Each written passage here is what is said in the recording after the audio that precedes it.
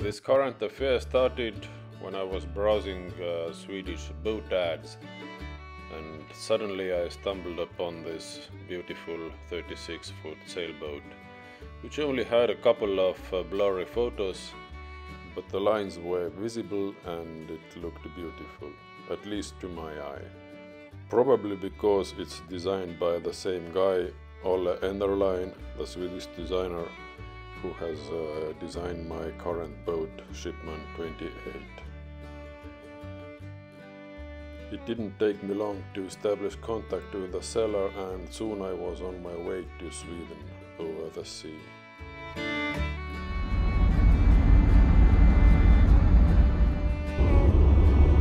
As you can see, I'm on board the DFDS ship Batteria Seaways now. And we are heading to Sweden, Kapellskär. I don't know yet, but this is the journey which may change all my future savings.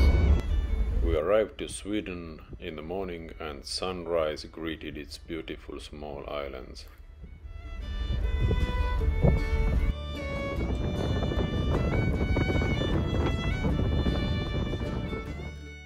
After a few hours of driving, I arrived to the boat club, just half an hour earlier. Good morning. I'm now in Sweden, in Tyresö Boat Club. I hope this is the correct place where I should meet the owner of the boat, OE36. I don't even know her name. I know the name of the owner, but I don't know the name of the boat. And I spent the night on the ferry from Estonia to Sweden. Didn't sleep very well because the bed was making noise and the engine vibrations from the big ship and so on and so on. And of course I'm a bit nervous because I cannot wait to see the boat, and I mean, this is a total project, and I don't know how bad is it. I really hope it's worth saving. We will see soon. The owner arrived soon, and what I saw was much better than I was expecting. The boat was nicely under cover and it wasn't so bad. So, finally I am at the boat, and she's a beauty. She's a real beauty. I know, not cosmetically, but the design itself, and it's stored under the car. It's hard to justify at this angle, but I already like it. I already like what I see. I took some photos and then started a thorough inspection. It took me altogether about 3 hours to go through the boat.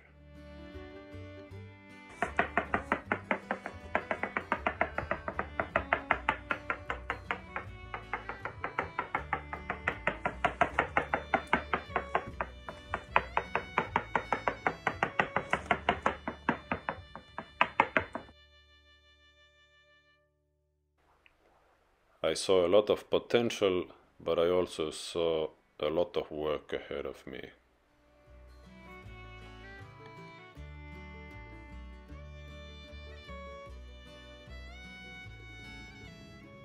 I'm up on the deck now, and so it has been, the old teak has been removed from the deck, which I'm actually happy with, because I see the condition of the deck.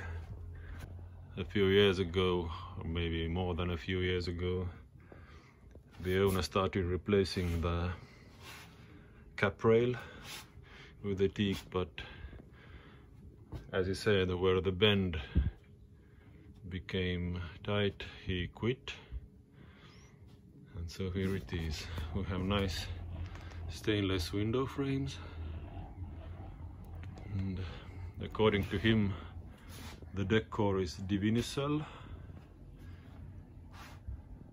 I don't know how to pronounce it. Divinicel, not plywood, which I'm also very happy with. And so let's move aft. The anti-skid needs new paint, and maybe the top sides as well. Definitely the deck needs new paint, or teak, has to be decided. We are missing the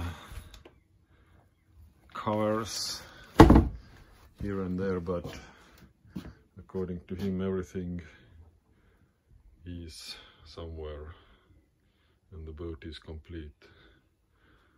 Okay, I'll continue the survey.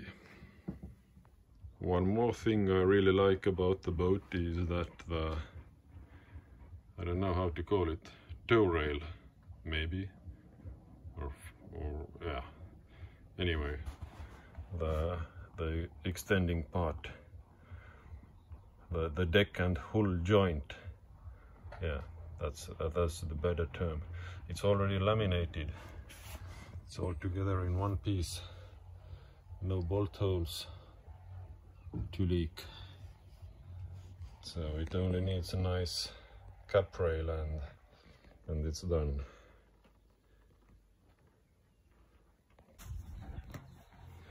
Something is going on with the rudder shaft. There is some strange plastic tube around it. I'm not sure if it is watertight. On my old boat there was a sealed tube around the shaft, so I think it should be the same.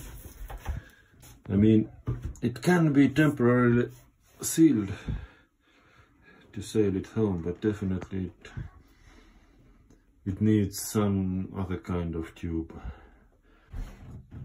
Nice thing is that the through holes don't look so bad.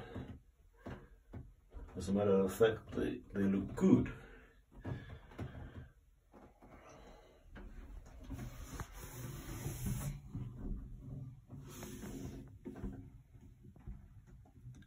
I'm inside the boat now,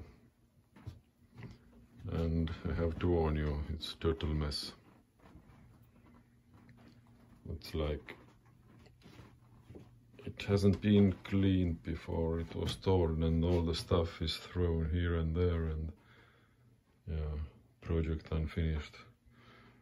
There is a propane stove on gimbal, I think, or is it? Or is it? No, it isn't. I think it's, no, it is. It's not gimbaled. There's quarter berth, quite roomy. Some sort of chart table, electrical panel, winches and winch bases. Winch bases are made of stainless. I think 2mm stainless, and they definitely don't look strong. So need to think about some stronger option. There is a table, main traveler,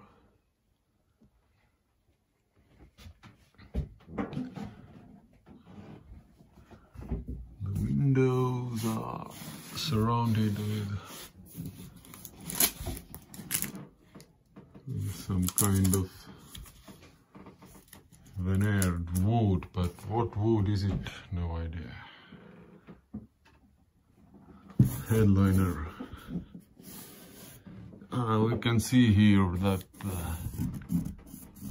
cabin top is sandwiched with balsa. Okay.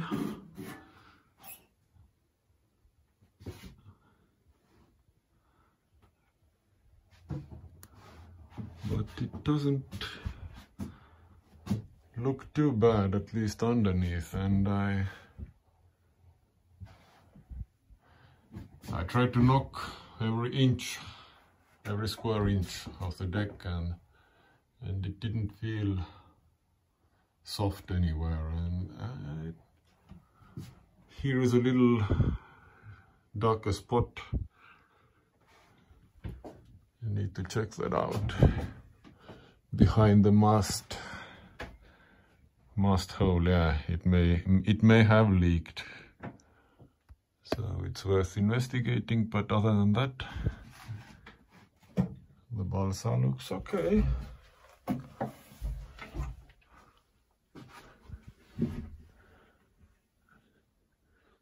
Yeah, and it's balsa all the way.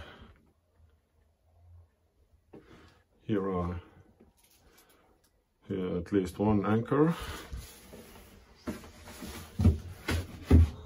The ladder, horseshoe.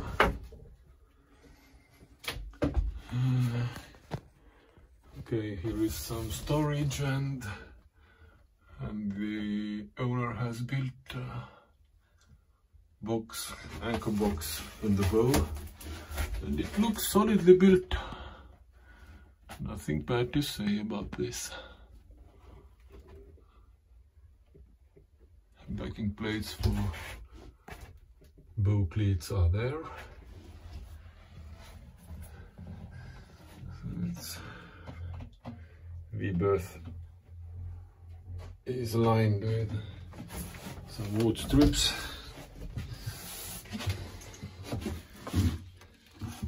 This is mast base, and I don't get what is going on here. It's like filled with some material, but what material is it? No idea.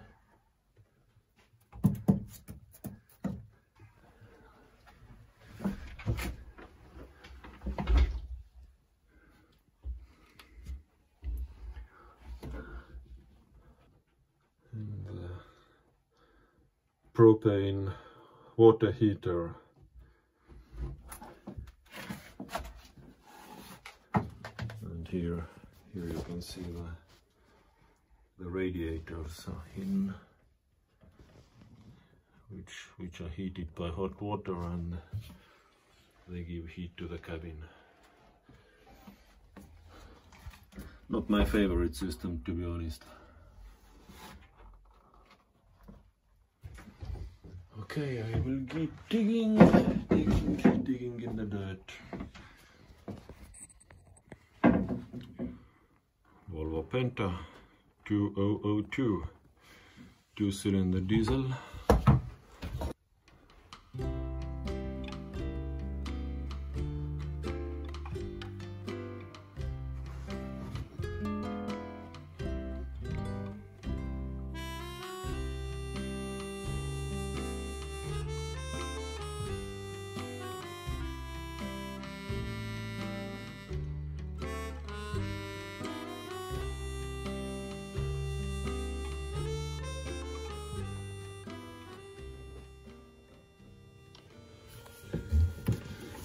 Well, these beams, or what do you call them, floors, under the floor panels, they are definitely rotten and moving around. I'm not sure if they are structural.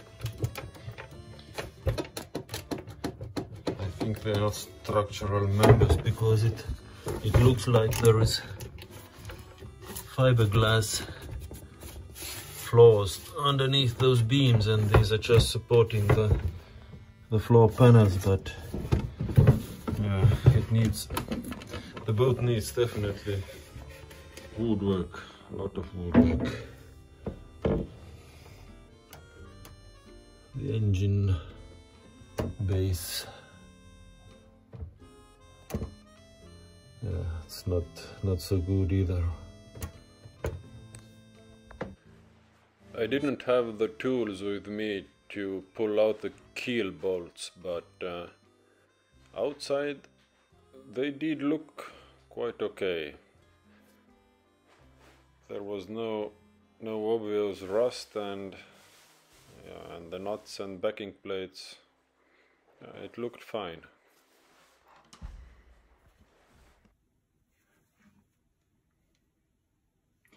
There is some strange material cast around the mast base and I don't get what it is. It's some resin mix or something. I have no idea. It's mast base. Consists of two different parts. Looks like an old one and a new one. And this strange resin mix continues here in the aft side of the bulkhead. So no idea what it is.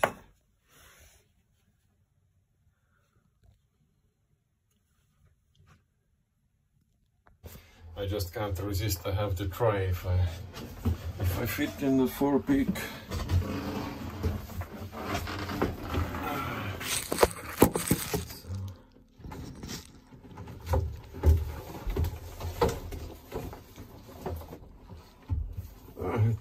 It looked like it's shorter, but well, if there are two people, then the feet will cross, of course. So. I think my shipment 28, the current boat, has even more room in the V-berth. So.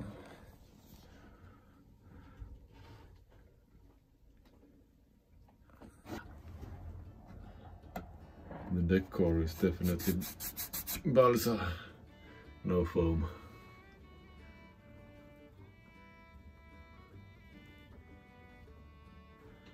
Foam is just where the previous owner, or current owner I have to say, because I have not bought the boat yet, he installed a new hatch and he put some foam here. Okay.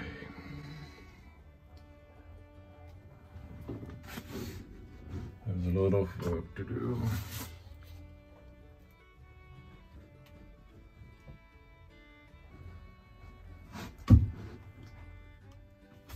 Deck and hull joint is laminated together, so I'm not expecting any leaks there. Some of the job is really rough.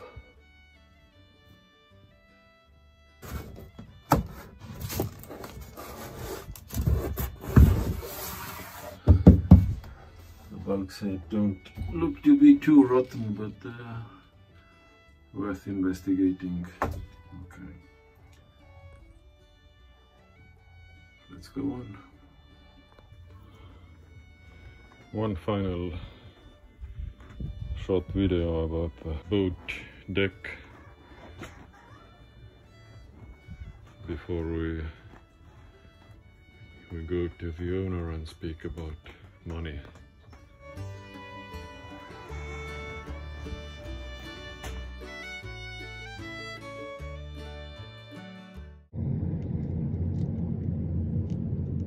We signed the contract.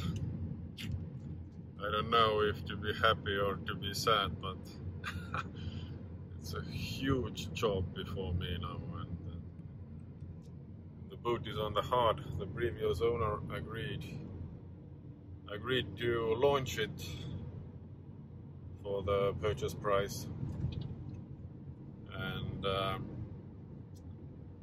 to help us raise the mast and put on all the fittings, basic fittings that we need temporarily to sail the boat home, because it's not possible to bring it home on a trailer. The roads are too narrow and the boat is too big. He's just driving before me on his Volvo. We are going to his workplace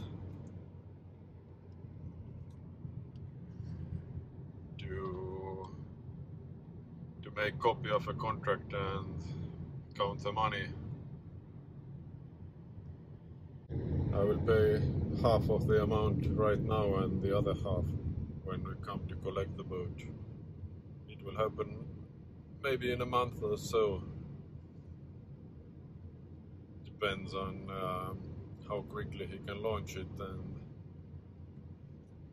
And when I can take my holiday, the second part of my holiday. The first part, I have planned to sail my shipment 28 Victoria, so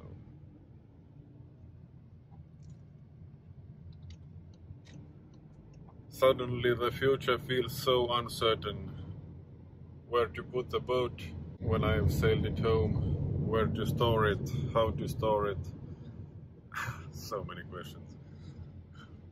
Fingers crossed everything goes well. This is the final episode of my boat buying trip. Sweden is somewhere behind there, where my new lovely boat is waiting for me to collect her.